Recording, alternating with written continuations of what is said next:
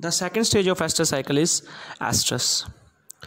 Its duration is 3 to 21 days with an average of 9 days.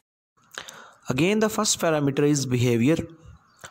So in estrus, which allow the male to mount. Next is physical changes. Okay, the vulva that was swollen in proestrus now become flaccid due to decreased concentration of estrogen. Bloody discharge of proestrus alternate with straw-colored discharge. But some bitches have bloody discharge in both proestrus and estrus. An important and typical sign of estrus is granulated vagina. The vagina that was edematous in proestrus now become wrinkled due to disappearance of edema as a result of decreased estrogen. These wrinkled in vagina are called granulations, and these can be seen by endoscopy. Now look at the endocrinology of estrus.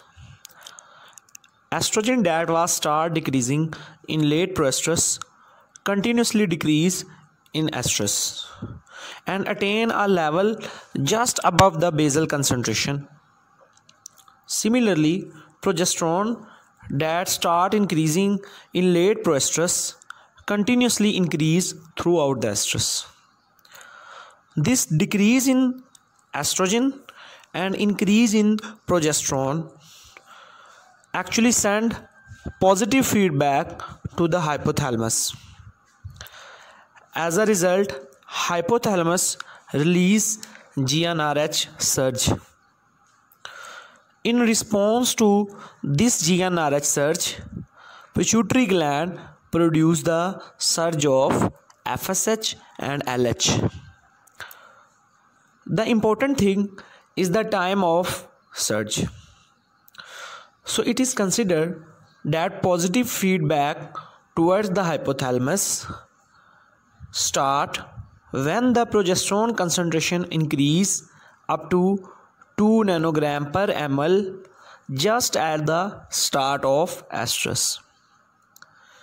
Within the 24 to 48 hours after the feedback, pituitary gland release the surge of FSH and LH. Out of these two surges, the important is the LH surge because it is related to the ovulation. So ovulation takes place after the 2 days of LH surge, and released oocyte take further 2 days to become mature, because in which primary oocyte is released. Last is the vaginal cytology of estrus.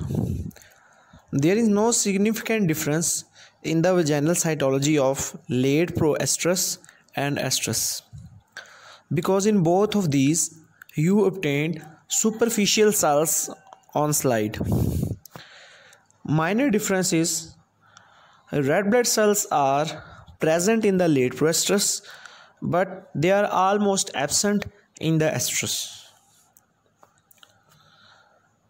So although the estrogen concentration decrease in the estrus and there is no new hyperplasia, but epithelial layers produced as a result of earlier hyperplasia take some time in sloughing.